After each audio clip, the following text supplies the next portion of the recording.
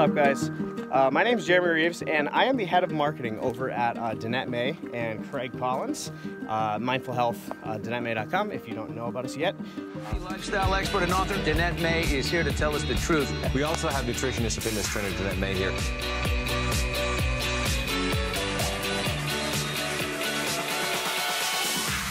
We started working with AJ and Megan a couple months ago, right, to get all of our numbers in check.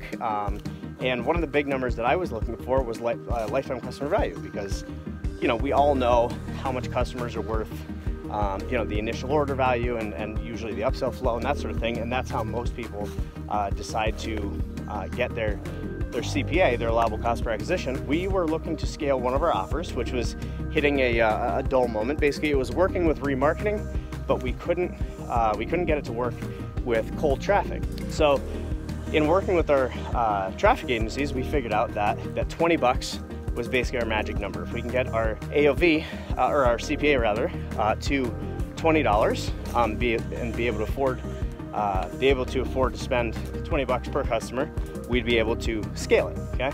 So we were at 15 and really trying to get that number up. And then after working with AJ and Megan, we realized we could actually do it now.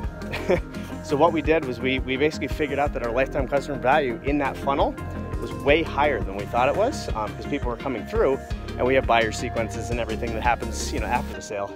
And they were worth a lot more over the next couple months than we thought. We never had that information before, right? So what we did was we bumped our CPA from 15 to 20, and lo and behold, we were able to scale it. So we went from about 15 sales per day of this product to 250 sales per day, which was kind of insane. So it was just that threshold to get us into the cold traffic realm.